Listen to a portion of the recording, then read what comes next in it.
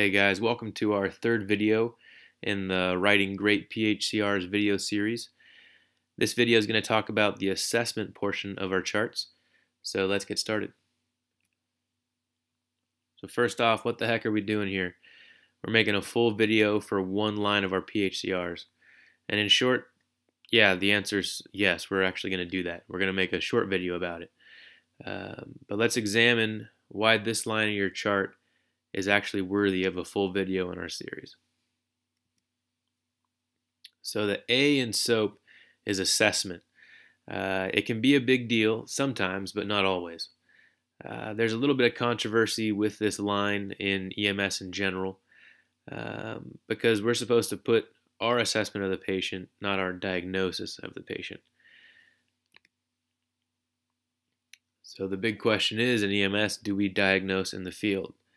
I would argue yes. It's just a different form of diagnosis than something a physician would make. So maybe that's, not the true essence of diagnosis or to diagnose. I'm not really sure. But when we treat a patient who's not breathing and has no pulse, for example, we've diagnosed that as cardiac arrest. And there's, well, a million different research things to validate that. But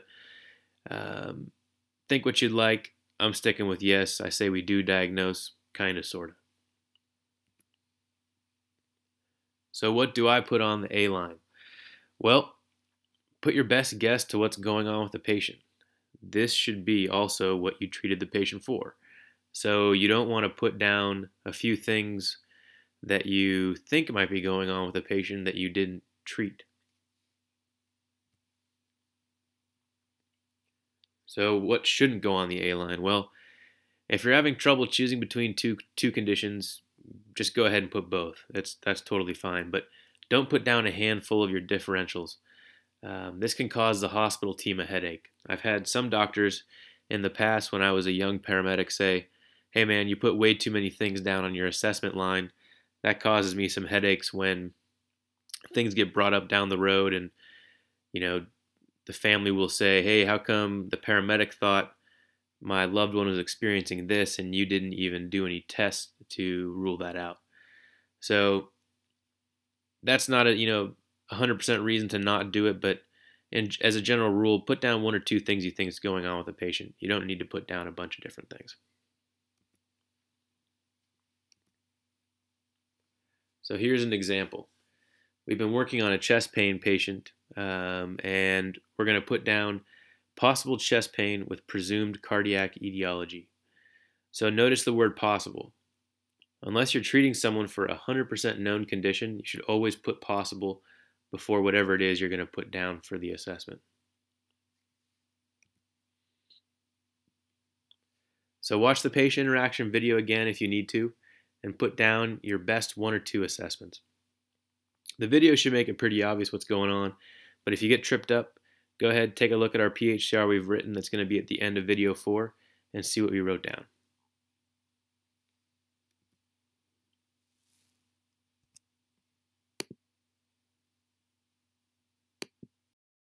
Ma'am, my name's Dan. I'm with the ambulance.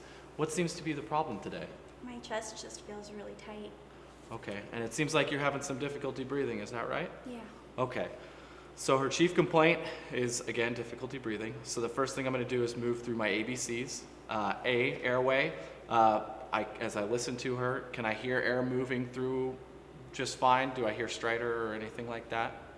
She is having difficulty breathing. Okay. But she is moving good air. Okay, so she's moving air well enough. So breathing, I would assess a respiratory rate either with a stethoscope or by standing or watching and counting. What is her respiratory rate? She's breathing at 24 times per minute.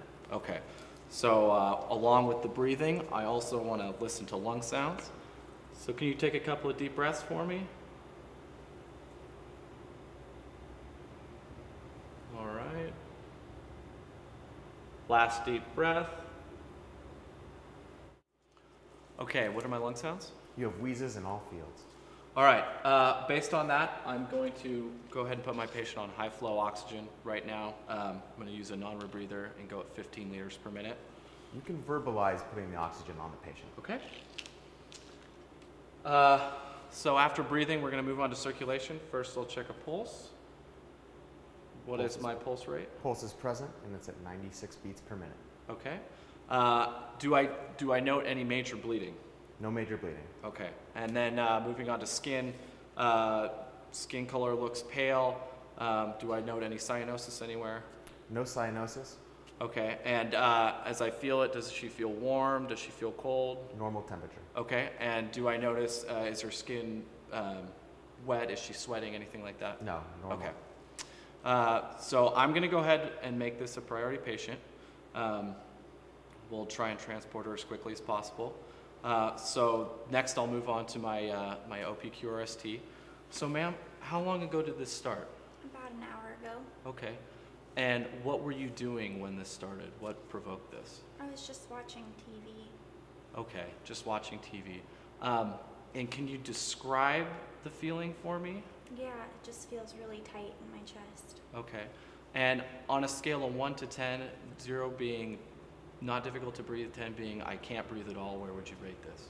I'd say about an 8. About an 8. Okay. And again, how long has this been going on for? For an hour. Okay. So, and then after I've got my OPQRST done, I'll move on to my sample and try and get a little bit more information. So, do you have any allergies? Yeah, I'm allergic to penicillin. So you're allergic to penicillin. Are you on any medications currently? Albuterol. Do you take the albuterol? Okay. And past medical history? I have asthma. Okay, you have, oh, so that's probably what the albuterol is for. What was the last thing that you took as far as food, last oral intake? I had breakfast this morning. Okay. All right, and events leading up to this, what were you doing again that caused this? I was just watching TV. Just sitting there watching TV. All right.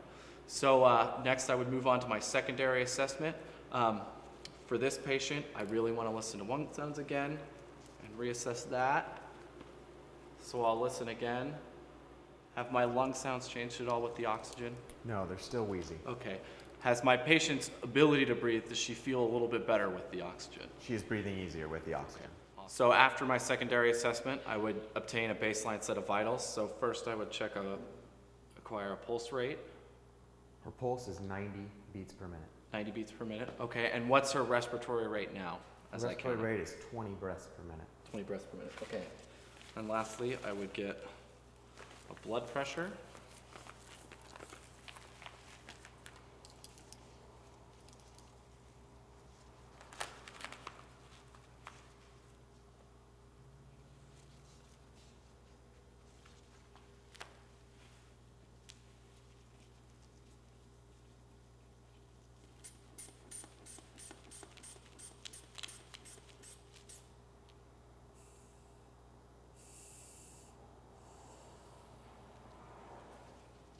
All right, and what is her blood pressure? Her blood pressure was 112/70. Okay.